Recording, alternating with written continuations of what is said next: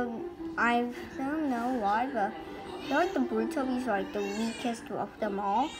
Well, it depends on how you count the Brewtubby. If you count them as 2 or you count them as 1. But they take the spot 19 for being the weakest. But that doesn't mean that they're very weak, because there are at least there's 2 of them. There's just 2 of them. Let's just say that there's 2. So yeah. So the one that's coming in the 18th spot is gonna be Poe, and I gotta say Poe is pretty weak right here. Well, Poe is very weak. Let's just say that Poe's the weakest boss. Because, like, well, you know, since she placed higher than the Brewtubby, it doesn't mean the Brewtubby is worse than her. Because the Brewtubby is kind of weak, and that's why there's 2. So Poe really is placed 19. But if you compare them individually, then Poe 2 is stronger. So Poe 2 takes the lead for 18, one ahead. 17th spot for me is gonna be Lala, and well, I don't know. Poe and Lala seems equally matched, but I know Lala most likely will win. Look at that creepy face. So Lala is taking 17th spot for the battle of who's the greatest Teletubby or Slendytubby. So yeah. 16 and 15, I put Ron and Dipsy.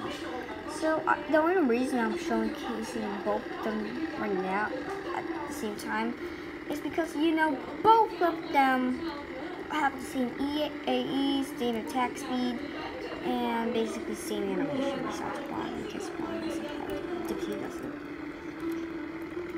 But either way, I think Dipsy's gonna take the lead because, well, Dipsy's gonna go in 15th place, and Ron's gonna go into 16th. Because, like, when I put them to fight, then, you know, Dipsy must win for me, so. Yeah, that's why Dipsy's on 15th place. But moving on to 14th place, I think, is gonna be Tinky Winky. And you may think I'm only doing Tinky Winky right now because I want Poe. Well, I don't want that. It's because I don't think Tinky Winky is that strong. Because I just put him in a battle with Tinky Tank and he pretty much lost. So coming in 14th or 15th place is Tinky Winky. He's really not that weak though. I wouldn't say he's a weak boss because he does have that electric AE, which actually does a lot of damage. But I think Tinky Winky has to take the 14th spot of this race. Well, I guess all the original 4 Teletubbies just had their rings, or one of, basically the 4 of them. Anyway, so let's go to the 13th place. It's gonna be Yeti-Tubby. I put him in like with Tinky Tank again, and he pretty much lost badly. But to be honest, he does have the spikes, but I don't.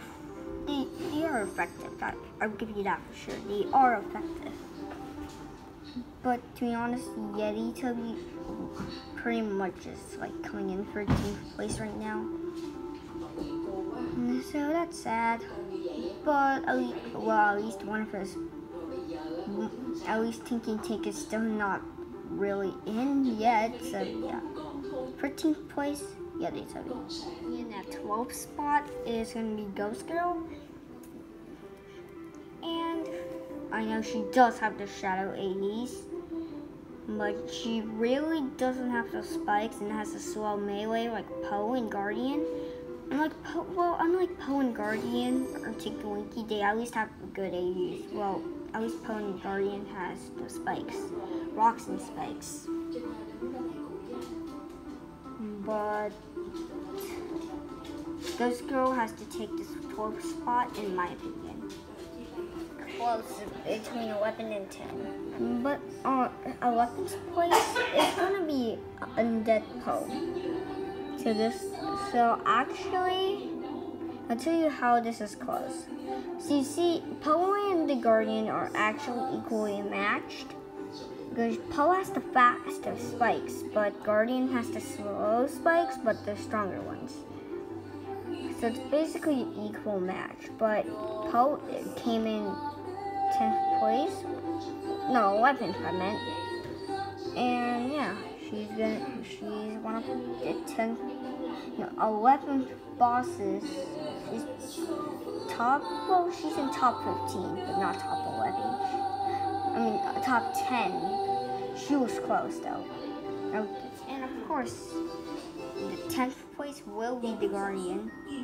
Because the Guardian is equally matched to Poe, like I said, in 11th. But the 10th Guardian, Tubby, is, yeah, the winner. I don't know what I said. Yeah. So, Molten is the winner for round 10, I think. No, wait, no, okay, no, it's just 10th place. Okay, next in the 9th spot, it's gonna, and the imposters gonna be on the 9th spot. So I tested him out with Poe and Cave Tubby, and he lost 4 times. So then that means the imposter will place 9th place, right behind the guard. Actually, maybe the imposter's not. Well, this is my opinion. So yeah. So that's the 9th place. Placing top 8 is Cave Tubby, the Distorted Tubby. It has the rocks and it's fast to melee. It's like a boss that you need in the game. Not really.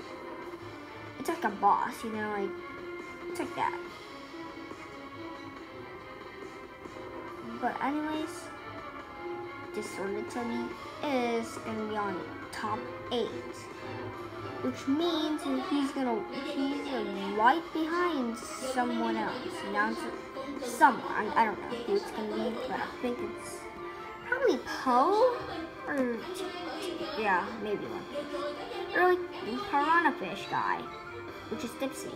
Top 2nd place. Well, what is it? 7th place is gonna be Tinky Tank. So he's kind of one of the strong tanks in this game.